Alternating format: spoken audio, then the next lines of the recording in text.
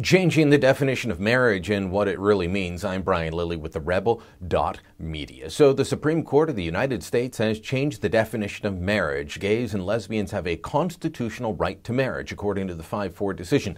So what does this mean going forward? I mean, yes, people are going to be able to get married now, but does it change a whole lot? If you listen to the supporters of same-sex marriage, then you're being told this is all about making sure that people can love whoever they want. We've heard that from Hillary Clinton. We've heard it from Barack Obama countless times.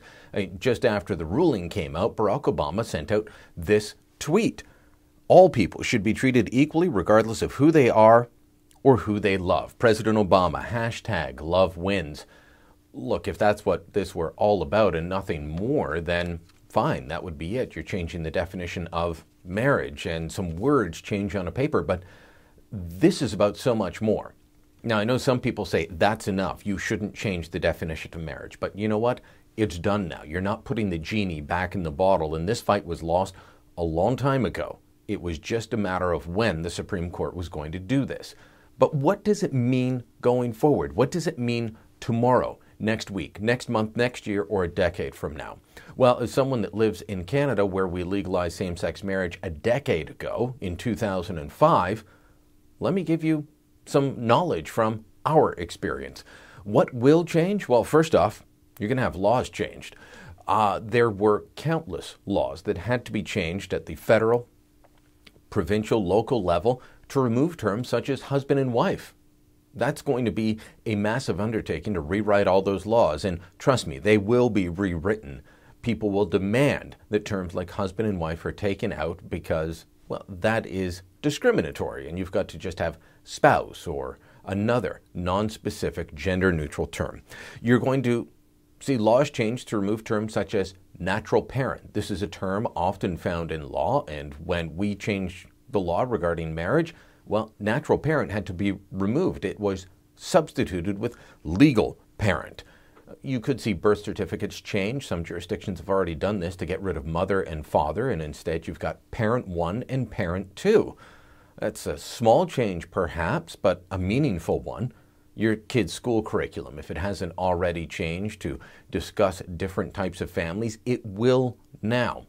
But what else is going to happen? Well, let me tell you. For the majority of gays and lesbians, I don't think this ruling is about anything more than they get to marry. But then there's the activists, gay and lesbian activists, but also activists on the left who will use this ruling to continue furthering an agenda. Most people are just going to say, all right, and go about their daily lives after this. But the activists will use this to push for more. What are they going to push for? Well, let me give you a couple of examples.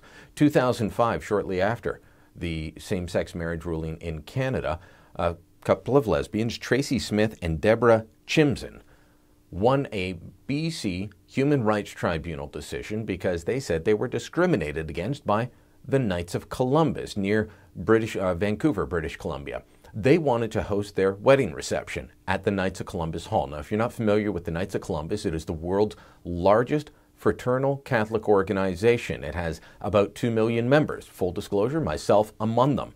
They do charitable work, they do local work, they do all kinds of things in their communities, but they are a Catholic organization.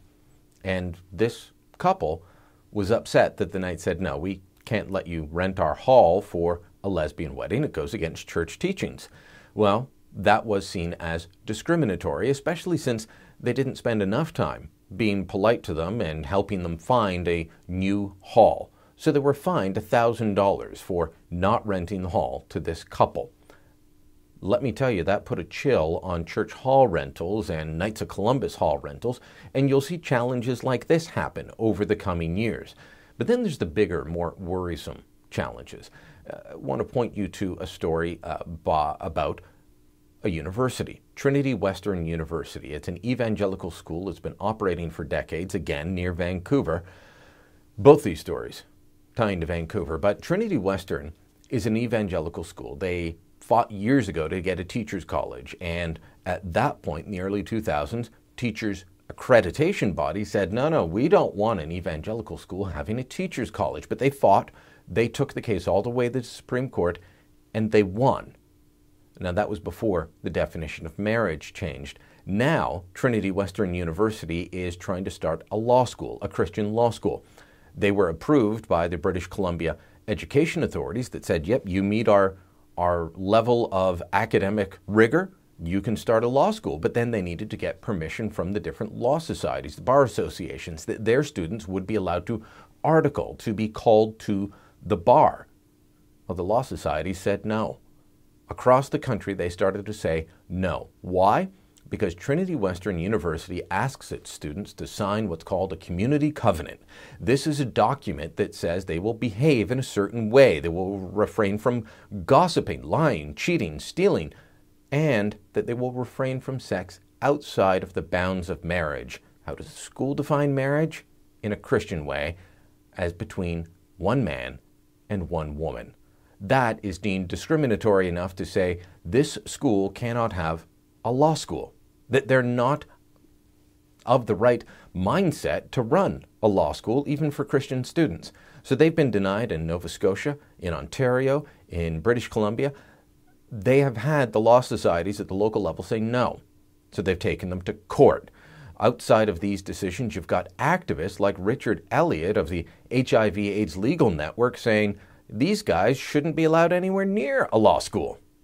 The concern has been raised by the Canadian Council of Law Deans, by a number of committees within the Canadian Bar Association, and by other legal academics and commentators to question whether or not the students that are trained at a law school that overtly discriminates and requires all of its students to overtly affirm discrimination, contrary to the basic law of the land, meet the standards for being qualified to practice law in Canada. And I think that there's a very real question as to whether they do, and I would suggest they don't.